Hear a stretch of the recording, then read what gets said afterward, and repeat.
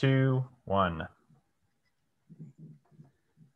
Hey, good morning. This is Doug Chabot, and I'm here with Dave Zen, and it is Tuesday. I don't know the date. Anyway, Dave, we know we got some snow in Cook. That's where we're headed today. What's happening out there? Yeah, so the date is the 22nd, Doug. And in Cook City, you guys are going to have some good riding. There's 10 inches of new snow in the last 24 hours, another inch of snow water equivalent. That brings the storm total up to 20 inches, 1.7 inches snow water equivalent. So you guys be careful down there. Stay away from steep slopes, out from the bottom of avalanche runout zones.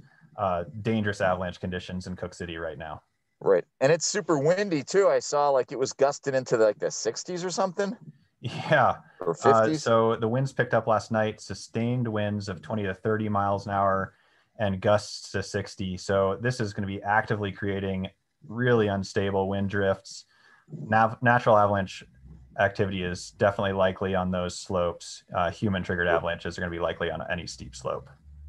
All right, so we've got a high danger on wind load, considerable on 9. What about the other areas? Yeah, so in Lionhead area, we've got considerable avalanche danger. So human triggered avalanches are likely. In the last few days, we have seen human triggered avalanches, natural avalanches. You and I triggered 2 avalanches and some whoops. These are all signs of unstable snowpack. And when we have a weak sugary foundation like we have, it's going to take some time for that to stabilize. So sort of similar advice, but a different reason for Lionhead: staying off of steep slopes, out from under steep slopes. And that's considerable down there, right, today? That's considerable in Lionhead. All right. And it looks like you got a picture of Sunlight Basin behind you.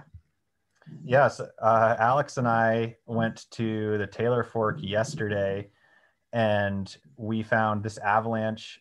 There's actually 2 avalanches in Sunlight Basin, one on a northern facing slope and one on this kind of southeast facing slope, heavily wind loaded. That wind load is landing on a layer of weak sugary facets. And right next door to this, we dug a snow pit and had unstable results and triggered a whoop. So it's taken a little bit of time for the snowpack to adjust there as well. Human triggered avalanches will remain possible today.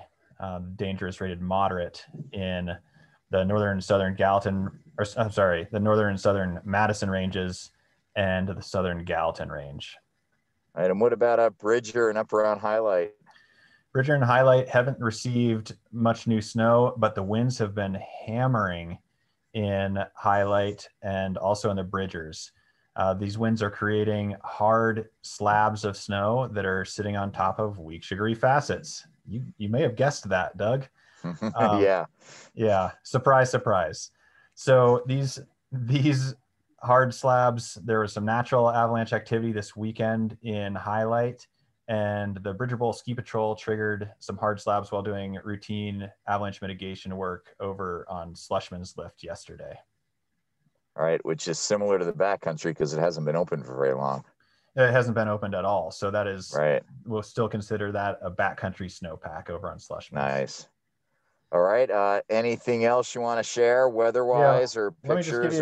Let me just show you a couple of pictures here. I can show you some of those hard slabs. And then we got some, this is actually from Cook City. This was yesterday. Nice. More snow now, but people are already getting widespread cracking and collapsing.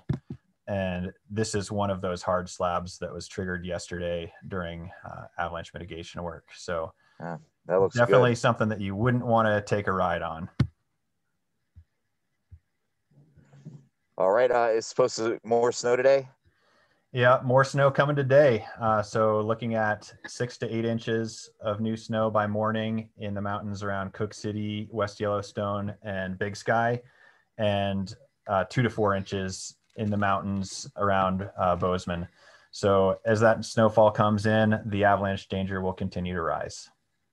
All right. Yeah, it's a double-edged sword because we're kind of psyched to get snow, but we're also kind of not so psyched to see all these avalanches, or the potential of all these avalanches in the future here. So yeah, we're also not so psyched because the wind is looking to continue through the day. So winds are going to continue to crank and load slopes, making unstable conditions from that as well.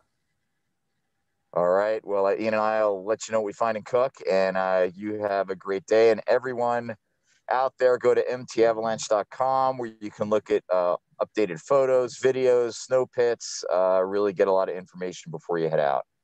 Thanks a lot, Dave. Yeah, thanks, Doug. Have a good and safe trip to Cook.